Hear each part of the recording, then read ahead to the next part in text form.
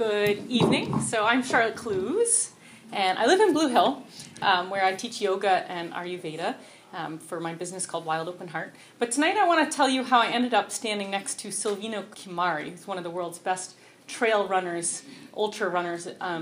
And my story starts out a lot like those cute little Olympian pamper ads. I was super awkward and painfully uncoordinated as a kid, and I barely made it through the mud puddles. And then many years and many mud puddles later, I grew up into this strong, determined woman and like super painfully slow runner. So you might not believe me, but I guarantee over half of you guys walk faster than I run. So I swear, it's true. So last year I decided that I would make up for what I lack in speed by getting really good at distance. And I started running and scrambling through Acadia National Park. I would do like 2 mountains, 3 mountains, 5 mountains a day. And then I would just start running up and back and forth over Cadillac Mountain, which is great because there's a water fountain at the top and a bathroom and hot chocolate. Sometimes I wanted to do more remote trails, so I would require my husband-daughter resupply team to meet me on various summits with water and snacks. And sometimes I would stash a drop bag on the side of the road, like 15 or 20 miles into my run. You might have found them. I always left a little note that said, "Don't touch, please, this is my stuff." Like some overly responsible park ranger is going to come take it. Anyway, so by Memorial Day, my girls and I signed up for a barefoot 5K. So mostly I do run barefoot, and it was super fun, and it was really muddy. And the next day I ran my first 50K race, where I actually put shoes on because I had been starting to have this thing called top of the foot pain, which is a really typical problem for barefoot runners. So the shoes end up really sucking, and they tear up my feet worse than being barefoot, but I don't know. I still don't know what to do about that. So it's nothing a little super glue can't fix. So I do glue my feet back together quite a lot. And I spent the summer in search of the perfect pair of shoes, which I have never really found. And by the time the Cranberry Island 50K came along, which by the way is a fantastic race, it's not going to happen again. Sorry about that. But you can't come. But I tried to run that race barefoot because I still really hadn't found shoes. But the pavement got super hot. It was like 85 degrees, and it was really sticky. So I ended up putting shoes on. And I like this photo because it really kind of sums up what's great about ultra distance running, which is like goofy people having a good time. So the thing is, I'm actually a much better triathlete than I am runner. Actually, I'm a better sashayer. And my husband and I, every year for the last 5 years, we've done this thing called the Granite Man Challenge, where we swim 3 miles from Long Island to Blue Hill, and then we bike 120 miles up to Millinocket, and then we hike Katahdin. That's super fun. And then at the end of September, it is really fun. So I did my first 50-mile race in Vermont, and that was really like my big goal for the year. That was pretty amazing. It was gorgeous. The trails were beautiful.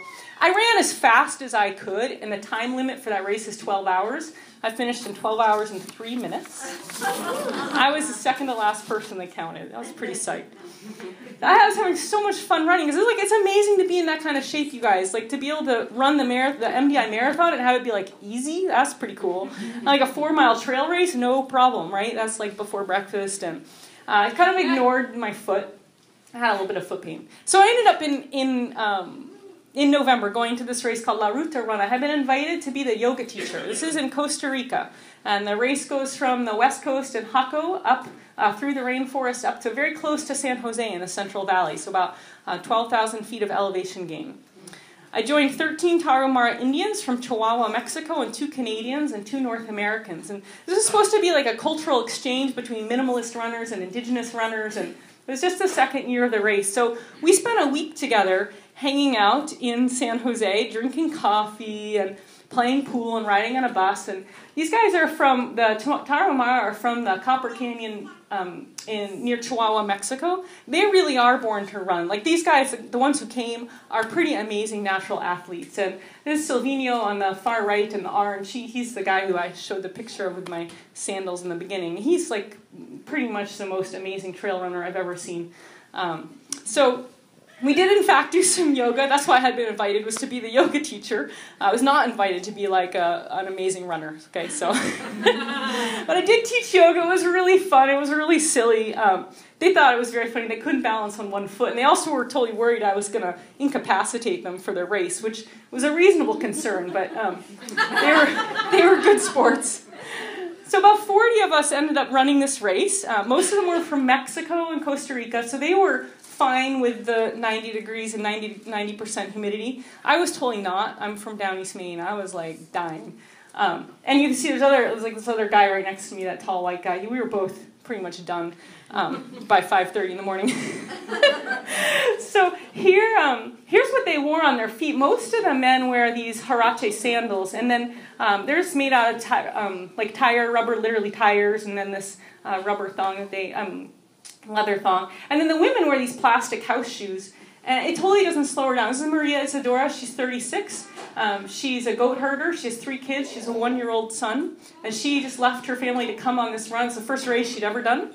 And she doesn't run. She just like hikes up and down these canyons. She's in amazing shape. And she beat me by several hours.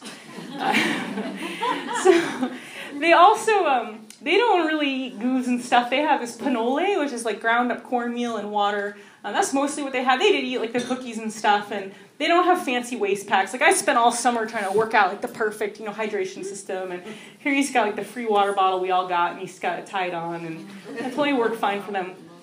So I ended up getting lost, and I went up like an extra 2,000 feet, and like way out of the way, and I didn't realize until I was at the top of a mountain, and there's this cowboy up there, and he's just like this old, crinkled, classic Costa Rican cowboy. He's just laughing. He's like, I don't know who you are, and I don't know what you're doing here. You are not supposed to be here. So I ended up getting to the 52-kilometer finish line, and that was cool. It was super fun. And the next day, my feet were so swollen, my toenails were literally popping off. And so Silvino, he rescued me by showing me how to wear huarache sandals, and so I could like hobble around town. So that was 5 months ago. It was super fun, and yeah, I'm totally still injured, and it was totally worth it.